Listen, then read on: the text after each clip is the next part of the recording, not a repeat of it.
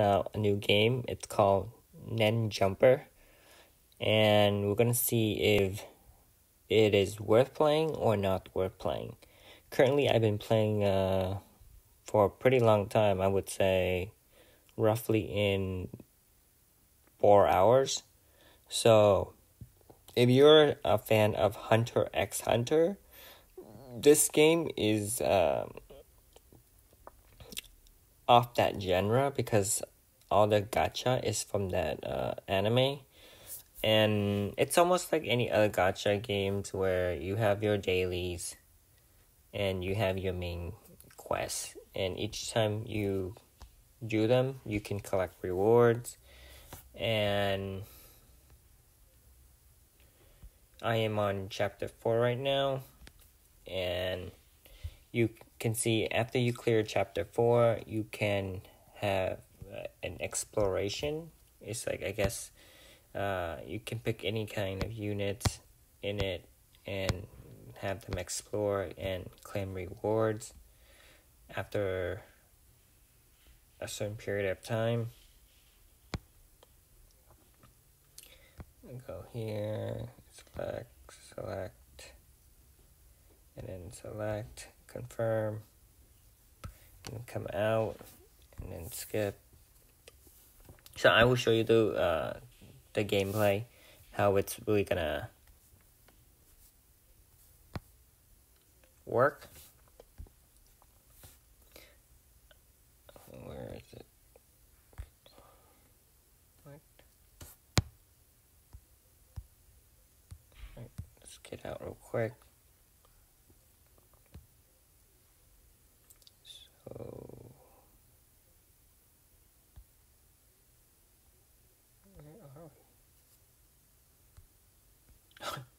oh, I guess I am on chapter 5. I kept clicking on chapter 4. Sorry, guys. Alright, so you click on chapter, you challenge, you get, there's a certain condition where you can get 3 stars, and then once you finish the achievement, you can claim some gem at the end. You know, like every other gacha games. And then on the top, there's sub-characters that's going to support you. And then on the bottoms are your main characters that you'll be using. So if you notice when you're playing this, what's so cool about this game system is that once the number, which is on the bottom, as you can see, it has a cooldown. You can let me show you. So they have an auto attack, but then once the bar or the number fills up, you press on it and there's a button, and then it shows their special. But the good thing about it is you can actually do combos with them. So yeah, you can do combo with them like most of the other gacha games, which is really nice because a lot of people like to do like arrow juggles or AoE effect and things like that. Which I thought this game is pretty fun because you are able to see the animation, but I'm also a big fan of Hunter x Hunter, the anime, so that's why I kind of enjoy playing this game. But besides that, it's also the gacha genre. And I think what's also good about this game is also the fact that if you take a look at it, like, you don't have to technically get S characters to be good in this game. Like, they have other characters that are kind of like below S, and you can, all the character in this game, you can technically make them 6 stars. And basically what you do is you just let's give an example. You go here, this is just a 2-star character, and then you go to star up, and what happened is you need materials like a 2-star to rank it up to 3 stars. So basically you select the character in the slot, and then you click star up, and then voila, you're 3 stars. And if you want the 3-star to become 4-star, what you do is pretty much the same thing. You select any 3-star characters, you put them together, and you need 3 of them to make a 4-star. And in order for you to make a 4-star, you basically repeat the same cycle. You need 4 of them. And then in order to make a 5-star, you need 5-star character to make a 6-star character, and so on and so forth. Okay? And you basically can upgrade them to like any other gacha game. You just need to farm the material on the bottom. And then there's an option where you can upgrade 1 time or you can upgrade 4 times. And here you go. Bam. Okay? And there's also a cool function where like you can technically equip them with cards instead of like gears. This system goes with the card. So like each card like represent either a skill set or a traits or an attributes, and they have description on top. Like for example, this card, it says like render ineffective any attack by a weapon, revert from a card, beware as it randomly breaks sometimes within the first 100 attacks. I'm not really too familiar with some of these cards mechanic because I'm just starting out. But if you look at the bottom, there's actually a lot of bonuses, and that's what a lot of people are technically trying to get, because some cards give certain bonus like critical rate or block or HP, and there's like certain rarity cards. Like for example, this rarity card is an S, and I think like another rarity card is a 5-star card. So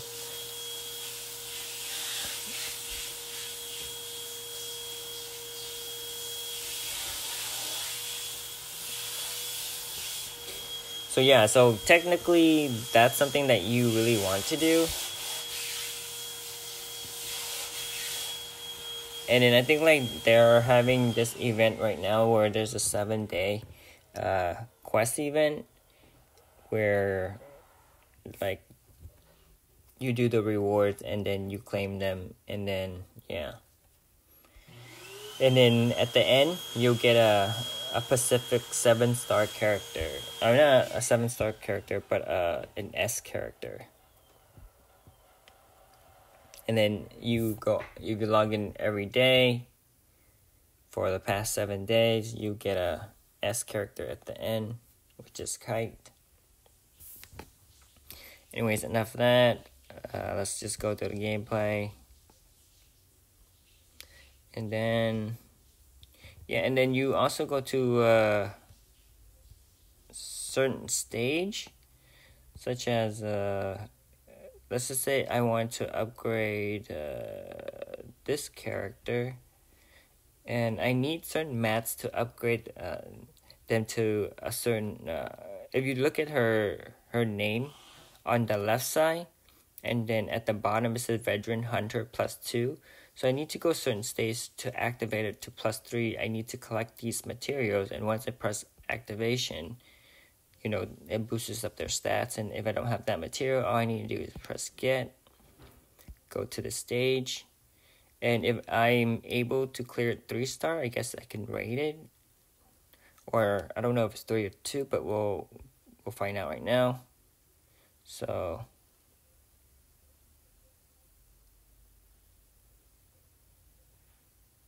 alright, so I guess certain dungeons you can only run it for a certain amount. After that you have to reset it. Go here.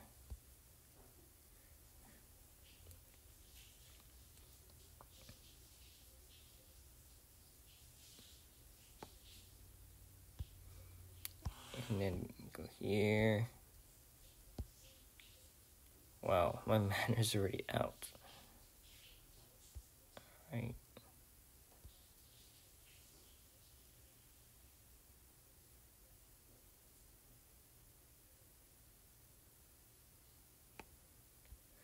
Alright, now you activate it. Voila. Rank up. Bam.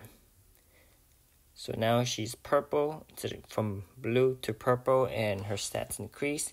And I think the reason you want to do this because you can upgrade her skill level. Because once you upgrade a certain rank, they'll give you skill points, right? And skill points you can go to any of these skills and then just upgrade their skills. Like for example, her basic attack basically deal damage equals to 350 to caster attack, and her special move is I maxed it out right now already. It deals damage to 860% of caster's attack, and there is a 50 chance to dispel a random buff from the enemy. And in her passive, basically, you get so forth and so on. But I'm gonna max out her passive because I'm just using her as a support character. And then you go out, and then sometimes if you want to see if a character is good or not and you're not sure if you're just a beginner, you can always click walkthrough. And there's actually a lot of people in this game that actually post resourceable comments, so you can understand, instead of like some other game they're like, oh, this game, girl, big boobs or big butt, nice lips, like, which is very unuseful, right? But this game, they actually post some really good comments where they're actually saying how good some of these characters are and something that are very productive, which I really like. And then, all right, let's collect this right here. Bam. All right, nice. And then they also have PvP in the arena. So there's like local server, cross server, and then there's local. You go in here, and then you challenge people. Okay, for the sake of the video, we'll just confirm, and then show you. What does this guy have? And you can check your opponents too, because this guy's ranked 767. Click on his lineup, see what he has. So he has only level 20. I'm pretty sure we can beat him. Or like level 29.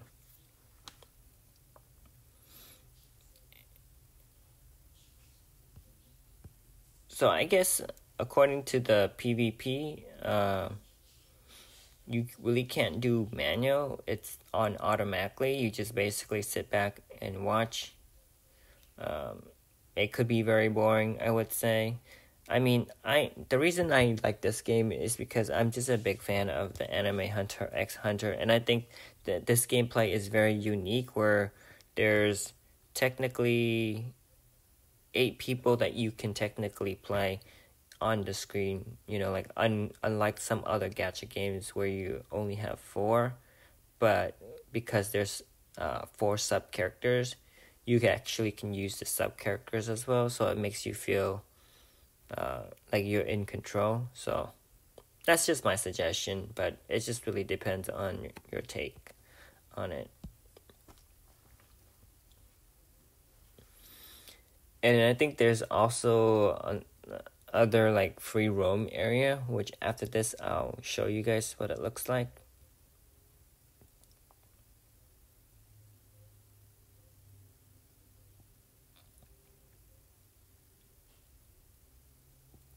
Yeah, sorry about not having the music background or any music.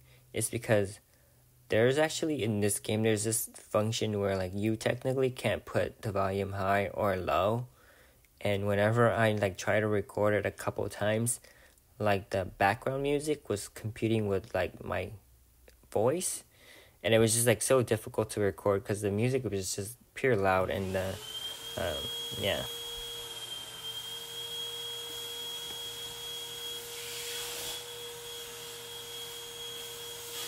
Alright, so now we are gonna go and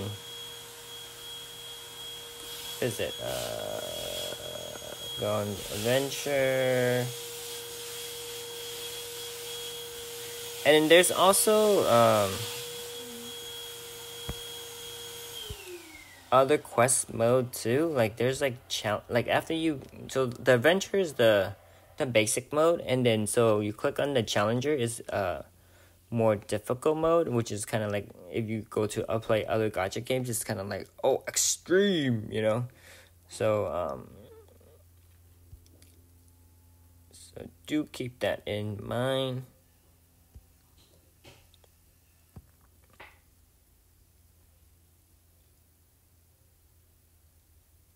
Yeah, anyways, comment below to see to tell me what you guys think of the game, if you enjoyed it, if you installed it, do you want to see future content about it, etc. and etc. But I think overall I do enjoy this new fresh look from the gacha game, but the, you know, like every other gacha game, like there's some aspect to it where it's kind of like gambling, where you're actually not getting the character you want. So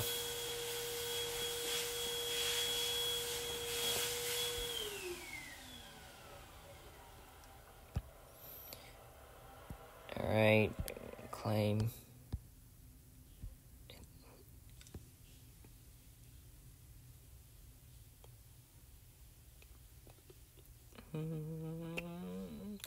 And then there's like Greed Island. I think like this is where you go and you just collect like either experience. Like if you click on these bush, they give you like basically like gold and free currency.